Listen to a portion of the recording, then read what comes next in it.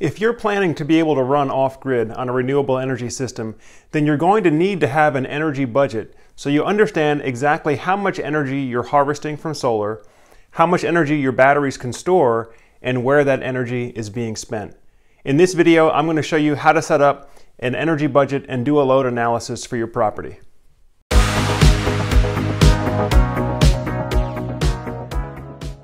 Hi everyone, Joe Ordia here for Solar Surge. And for the past 8 years, I've been helping homes get set up to be able to survive a loss of the electric grid. And of course, in most cases, we're doing that with a solar power battery backup system. Now, one of the things that you're going to need to have when you're planning on being able to run off the grid is what's called an energy budget. And just like with a financial budget, an energy budget shows you how much energy you have and where you would like to spend that energy, broken down by different circuits or different appliances. So what I'm going to be doing is walking you through the process of setting up the energy budget, also sometimes known as doing a loads analysis for the property. Now, in the example that we're doing here, this is a 9.8 kilowatt solar system. So here at the bottom of the sheet, we have our solar power information. This example uses 30 325 watt Canadian solar panels. Now, where we're based here in Central Virginia, we get about 4.8 hours of sunlight per day.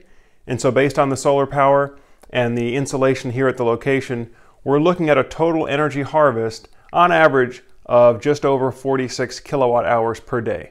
Now this number is important and we'll come back to it in a little bit. Up here at the top of the worksheet is our loads, our critical loads listed out appliance by appliance. So in this example, the loads to be backed up with the renewable energy system are the upright refrigerator freezer, a chest freezer, the well pump, a gas water heater, 2 LED televisions with the accessories, a fireplace blower, 10 light bulbs, a microwave, and then a charger for a laptop and a cell phone. And so what we look at for each individual load on the worksheet, we're looking at what is the power draw measured in watts or kilowatts, how many hours of running time per day are we expecting for that appliance, and then we divide that by 1,000, which gives us the total energy consumption in kilowatt hours or kWh. So again, we need to look at the instantaneous power multiplied by the hours of running time per day, divide by 1,000, and that tells us the kilowatt hour consumption for each appliance each day. Now again, we said in this example, we're anticipating a solar energy harvest of 46 kilowatt hours per day. And so what I can then look at is for each appliance of that overall budget of 46 kilowatt hours, how much is being spent per appliance. Now, again, with this worksheet, we're just looking at the critical loads, meaning these are the most essential circuits in the house that are going to be connected to the battery backup. Okay, so one of the first things that I see here is, and I actually added a column here at the end to show me of the total energy consumed by the critical loads, which in this example is 11 kilowatt hours total, what percentage each appliance contributes to that total.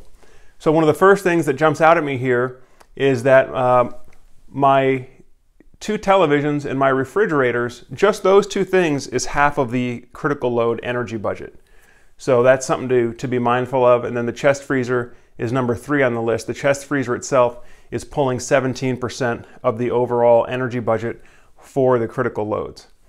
And so what this allows you to do is, if you're in an environment where energy becomes very scarce, let's say the grid is down and you've been running off your batteries. Let's say it's been overcast weather all week, so your solar panels haven't really been able to keep up to keep power on.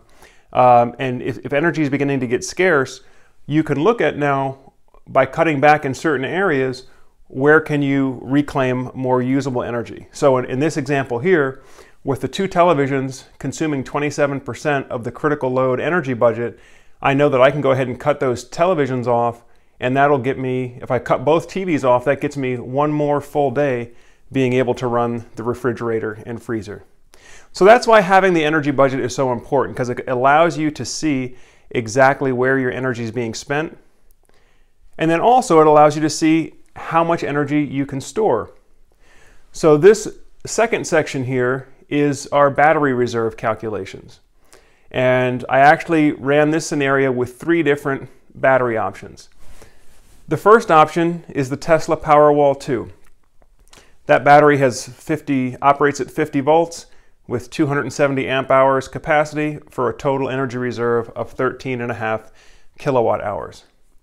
And so based on the battery capacity and based on what my critical load draw is, this tells me how many hours I can support these loads on this battery. And so with a single Tesla Powerwall battery, I can support these critical loads for just over 26 hours. And that's pretty reasonable. In most homes, we want to make sure that we design with at least 24 hours of runtime if it's running on battery power only. So that way, if power went down and the weather was completely overcast, where you're not going to have hardly any solar power coming in, at least you know you have 24 hours or more of running time just off what's stored inside the battery. Now, I also ran it with 2 larger battery options using the Outback Energy Cell batteries. One using 8 and then one using 12 of the energy cell batteries, which is actually what we have installed at our home. And so with those 2 configurations, you're looking at total energy storage of 19.6 or 29.4 kilowatt hours respectively, which translates to a running time of either 30 hours or 46 hours. And that's just off of energy that's stored in the battery, meaning it's not assuming any additional sunlight coming in. So folks, this has been a video about how to set up an energy budget. What I'm going to do is I'll put a link down in the description so that if you want to grab this worksheet, you can kind of download it and use it as a template for your project. And of course, if you need help designing a system or doing the loads analysis for your property, feel free to reach out to us. You can hit us on the website or on the social media link there on the bottom, and we'd be happy to help you do the analysis for your property and even get you connected with a licensed installer in your area. Well, as always, folks, I thank you for taking the time to watch this video. If you find that the information here is valuable, please make sure you click on that like button and click on the subscribe button. And more importantly, be sure to share this information with others that you think can benefit from it. I'm Joe Ordia, as always, encouraging you to get prepared and be empowered. Thanks for watching, and we'll see you again soon.